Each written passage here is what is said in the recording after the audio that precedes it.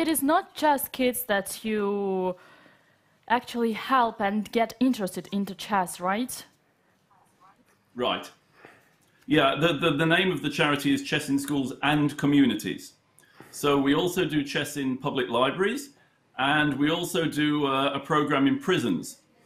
I've got all sorts of interesting experiences I've had inside British prisons, meeting all kinds of, how can I say, interesting people.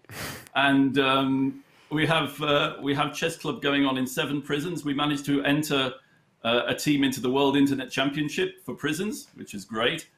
And I really enjoy the time spent in prisons, if only because the prisoners are incredibly grateful. They're so happy that people are doing things for them. And there are, I would say, broadly speaking, 2 kinds of prison in the UK. There's new modern prisons, which are very, very nice and, you know, I would say are fit for a human being to live in.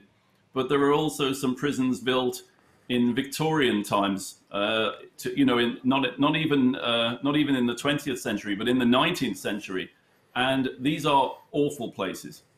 And we've worked in some of those places, and the chess is, well, first of all, the prison governors like it because it gives the prisoners something to do. It gives them something to do that's constructive, and it helps feed into the attempts of the prison education system to make these people more employable. And also, prisoners like it because it kills the time.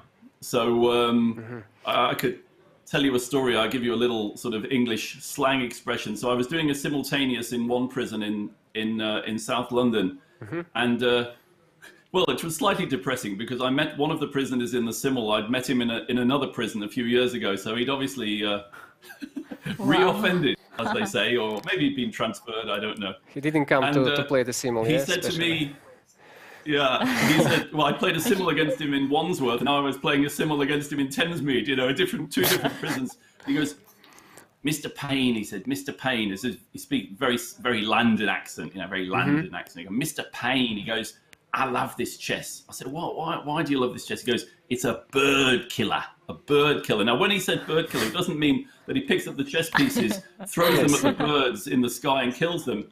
Bird is a slang expression in prison for being in prison. So what he's saying is, you know, it makes the time go away. So there are all sorts of very, very positive things about chess in prisons. And actually, during the pandemic, we changed our approach. So we couldn't go into the prison. But what we've been doing is sending puzzles and exercises and books into 40 prisons in the UK, which is very good. And now we've just got permission to get chess.com in a couple of prisons. Oh, so really? prisoners will be able to actually play chess. Obviously, it's very carefully controlled. Of course, you know, we don't want a bank robbery being organized on chess.com. That wouldn't be good. But it's the security measures have been checked, and I think this is going to really boost the chess in prisons program significantly.